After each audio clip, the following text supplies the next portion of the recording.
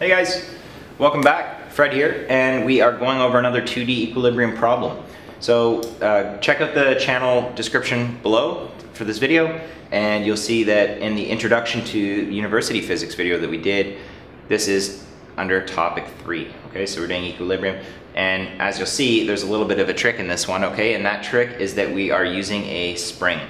Okay, so there's just a couple little tricks that we need to learn about springs so that we can solve the problem when it comes on the exam, because this is, professors love to just throw little springs and stuff in there and little tricks just to try and mess you up. Okay, so let's work on this for a bit and let's see what we've got. So we have a force system here. Okay, we have a system of 3 different cables. Okay, so this cable is actually a spring here. I apologize for the artwork there, but that's a spring. Okay, I've labeled it there, and we're given the K value of 800 newtons per meter. I'll explain what K is in a second.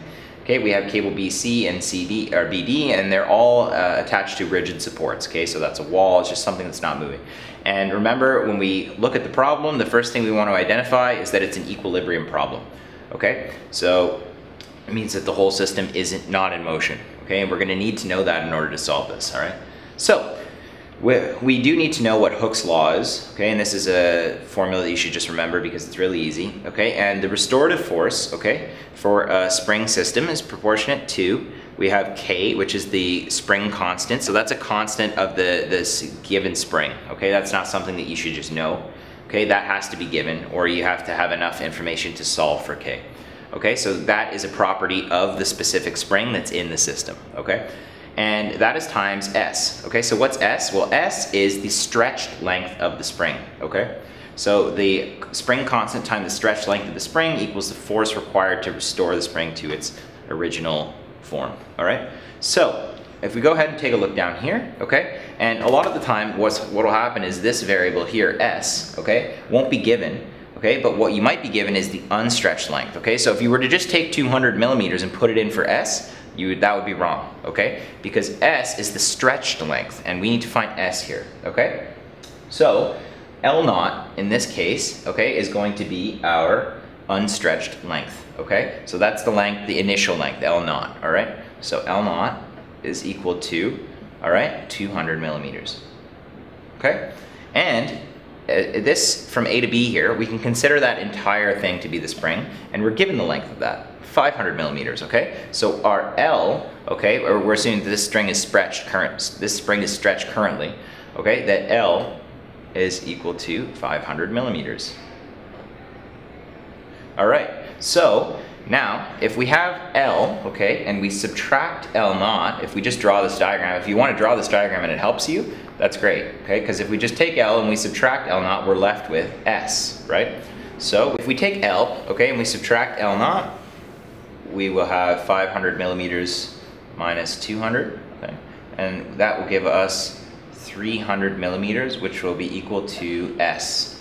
All right, so that's kind of the theme in these questions, okay? Is you're gonna need to find the force in AB using Hooke's law. That's generally how these springs will factor into these types of problems, okay? So you're gonna need to use the information given in the spring, use Hooke's law to find the force. Once you have the force, then we're going to write equilibrium equations, okay? So step 1, okay, steps, okay, is use Hooke's law,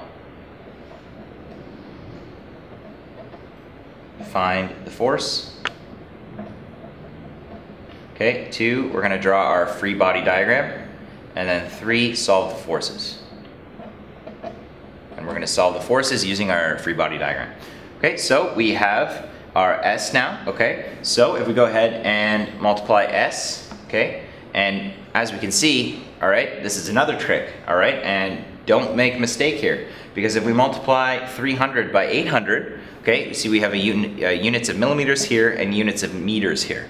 Okay, and that's another trick. You need to immediately recognize and always be paying attention to the units, okay? So units of meters, units of millimeters, okay? Everything needs to cancel out. So let's go ahead and convert this 300 millimeters to meters. So we're just gonna move that decimal place over 1, 2, 3, okay? So S is equal to 0.3 meters. Okay, perfect. So now we're not gonna make a mistake. So we can say that force AB here, okay? Force AB is equal to K times S. So we have 800 times 0.3, okay? And that is going to be equal to 240 newtons. Perfect. Okay, so let's go ahead and begin. All right, I'm going to draw my free body diagram. I'll just draw it down here, okay? Because this is not a very difficult question from this point. Okay, so we have y and we have x.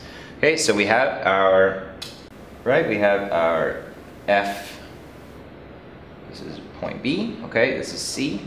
All right, we have BD, and that's coming down this way, okay? And we have our FA, okay? We'll say FC, FD, and FA, but we have FA, right? And that's equal to 240. Perfect, okay. So in this question, okay, we'll see that we're given distances, okay? We're not given angles here. They'll all give you all different types of things. They'll give you a triangle, 3, 4, 5 triangle. They'll give you the angle, okay? In this case, we're given the distances. And using those distances, okay, we can really just use trigonometry in order to solve for these angles. Okay? So right here we have a 400 triangle, okay? And well, what type of trig should we use in order to solve this question, okay? Or solve for that angle there, all right, theta. And that's pretty simple, right? We have the opposite side and we have the adjacent side, okay? So all we need to do is, use tangent. That's easy. So let's go ahead and do that. So we have 400, okay, divided by 400, which is obviously 1. We take the tan inverse of that. We'll see that this is a 45-degree angle, okay? Now, let's go ahead and take a look at this one, okay?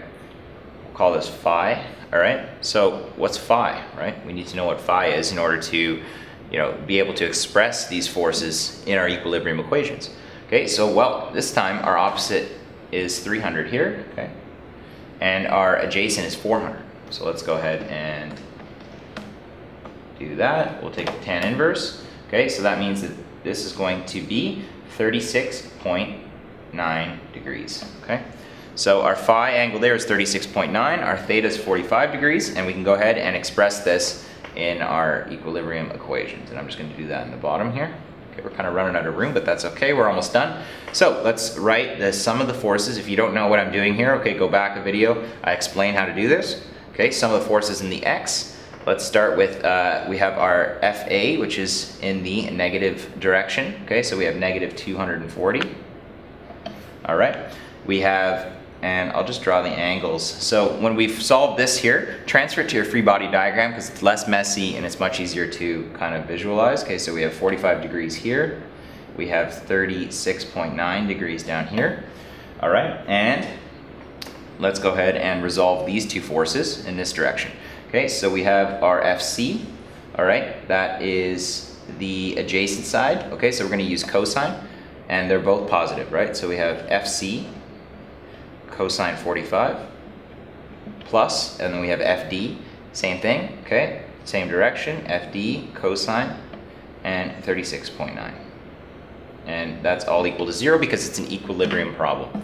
Okay, so let's go ahead and solve for the forces in the y direction now.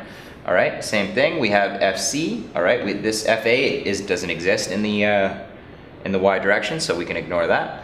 And we want to use sine now because the opposite side of this triangle is going to give us our y component of that force. So we have FC acting upwards, sine 45, minus FD is now going down, right? It's in the negative y direction, and we want to use sine again. Okay, so we have FD sine 36.9 equals 0. Okay, so I kind of run out of room here, so I'm not going to solve this system of equations. You should be able to solve a system of two linear equations like this. Just substitute for one variable, plug it into the other equation, solve for the unknowns. Okay, so do that on your own, please. And I'll just give you the answers because, yeah, it's much quicker that way. You don't want to see me do basic math, right? Okay, so we have force C, okay? Force C is going to be equal to 145 newtons. All right, and we have FD is going to be equal to 171 newtons. Perfect. So go ahead, try and solve these questions for yourself, okay? See if you get exactly the same thing as that. If not, go back and really make sure that you know how to do these two on the test, because that's kind of where you're gonna make the mistake. Make sure you know how to do it quickly and without any errors. So, hope you enjoyed this video, kind of an introduction on Hooke's law and springs in equilibrium equations, okay? So, yeah, thanks for watching. Like and subscribe if you enjoyed the video. Stay tuned for more.